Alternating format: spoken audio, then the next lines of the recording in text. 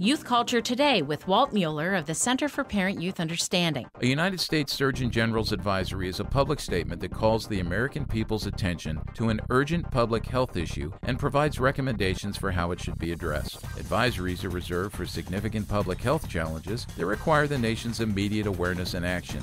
In the past, you've heard us cite advisories related to issues facing our children and teens.